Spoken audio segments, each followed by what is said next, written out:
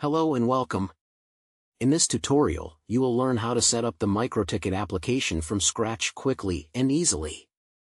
Follow these steps, and in just a few minutes, your system will be ready to manage connections and generate internet access tickets. Let's get started. Step 1. Connect to the Wi-Fi network of your MikroTik router. Step 2. On the welcome screen, if you don't have an account, click on Create Account. If you already have an account, select Login. Step 3. Enter your username and password. If you don't remember your password, click on Forgot Your Password, or log in with your Google account. Step 4. If the login is successful, the main screen will be displayed. Step 5. Go to the router's menu. Step 6. Create a new connection to your router by clicking on New Connection. Step 7. Enter your router's credentials or leave the default credentials and select Connect. Step 8. To create tickets, you need to configure a Hotspot server. Click on Configure. In the next window, select the access point interface. The recommended option is Bridge. In the local network address, it is recommended to use 192.168.881/24. Then, click Next. Enter the DNS name of the server, the default one is recommended. Set a password for the admin user of the hotspot and click Next. With these steps, the hotspot will be correctly configured. Step 9. Access your router again.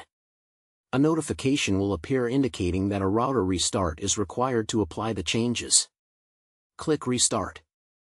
This process will take a few seconds. Step 10. Make sure your device is connected to the router's Wi-Fi network. Step 11. Log back into the router settings. Step 12. Change the Wi-Fi network name and then click Update. Step 13. Go to the Plans menu and click on the new icon. Step 14. Enter the following plan details. Plan name, no spaces. Price. Upload and download speed in megabytes. Ticket duration time, e.g., 1 hour. Duration type, e.g., continuous time. Then, click Save. Step 15. Go to the Tickets menu and select Create Tickets. In the new window, choose the Internet plan and the ticket output format. For this example, select On-Screen Ticket. A preview will be shown before generating the ticket. If you need to adjust the ticket format, click Go to Ticket Settings. Finally, select Create Tickets.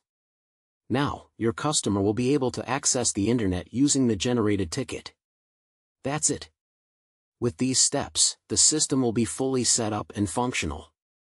Now you can create your internet plans and tickets.